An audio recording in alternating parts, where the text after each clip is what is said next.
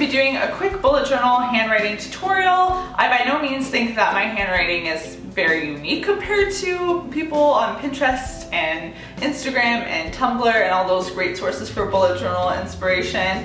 But I thought this would be a fun video nonetheless, and I do have a few tips that hopefully can help you out or that you can take with you when you're doing your next bullet journal planning session. So yeah, that's what we're doing today. I'm just gonna get started right away. One of the first tips that I have for you if you want to improve your handwriting is to just like take a few pages at the back of your bullet journal and write like one word in as many different ways as you can possibly think of. That is a technique that has allowed me not only to improve my handwriting but find new ways to make my fonts unique. So yeah, I would highly recommend that you do that as well. So that you guys can get a really good idea of the differences of each font, I'm going to use the word cake, or I'm going to write out the word cake for today's video. That's always the word I use to practice with. I don't know why, but it is. And the first font that I'm going to do is basically my classic handwriting one,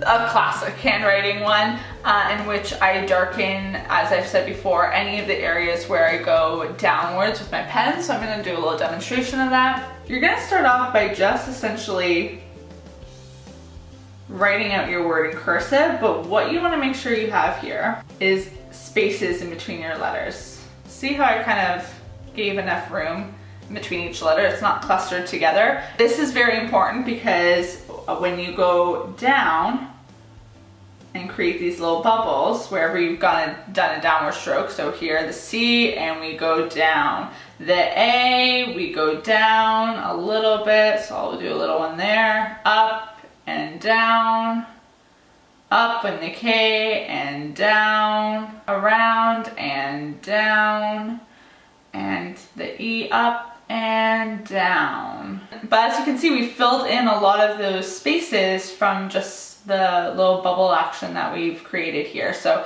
it's important that you give yourself enough room to do this. And then I'm going to go in with my Faber-Castell Pitt Artist Pen in medium just to fill in these gaps. You don't have to do this if you like this the way it looks already, but I think this kind of gives you that faux, not calligraphy, but like, I don't know, it looks like you used a really fancy pen to write this out when you didn't, and I love that look. I used essentially the same techniques in these two as I did in this one. Here I just did horizontal stripes instead of blackening the gaps completely out. And over here I left spaces in between the letters. And this is just an example or two examples of how small changes can have a big impact on your handwriting and your fonts. So it's all a matter of just experimenting and really having fun with things. Now, because these do take a little bit more focus, I do usually just use my printing and do small or add small touches to my printing to make it look, I guess, a little bit more thought out. One tip I will give you when printing is to write with your pen as vertical as possible. I know in my everyday rough writing, I write on an angle, that's just habit. But when I'm doing my printing for my bullet journal, I try and keep my pen as vertical as possible because it allows you to get those neat straight lines without a ruler. I tend to like to keep my letters very tall and narrow.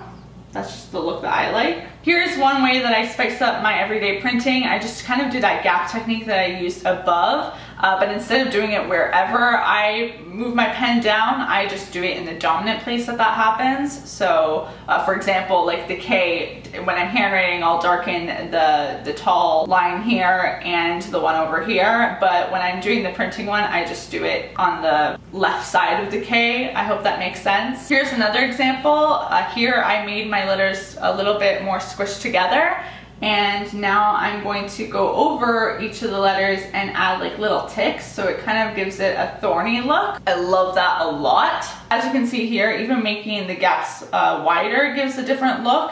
And for this one, I'm going to just fill them in again with horizontal lines. And there's an example of filling those gaps completely in with a Pitt Artist Pen in medium. One technique that I love to use whenever I do this font, this style in particular, is add confetti. I think it gives it a super cool look. So I'm just going to show you how I do that. Essentially, all you have to do, which I need my small Pitt Artist Pen, not my medium one, is create mini triangles, and you just make a ton of different triangles and try and make them go all over the place. You can even add little lines, and that's all there is to it. It's simple, it's easy, it has a great effect though. I think it's perfect if you want to do something different for a title as opposed to the typical banner. So yeah, love this. Another technique I like to use is extending my letters either down or up. Again, it's very simple, but I think it looks very modern, and I even like to add little dots to the ends here. I'm also a fan of the typical adding a little ball to the ends of your letters, and also making the first letter bigger than the other letters. You can even make your letters fat and short. I sometimes even like to use a ruler here to create 2 lines and make your letters hit the top and the bottom.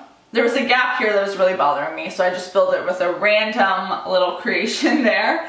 But the last 2 techniques that I'm going to show are with my Tombow in the color 553 and with the bold version of my Faber-Castell Pitt Artist Pen. So for the Tombow, I'm just gonna do another simple print. Notice how I didn't fill in these lines here, and I did that purposely because I'm going to take my Tombow and fill in these spaces with color.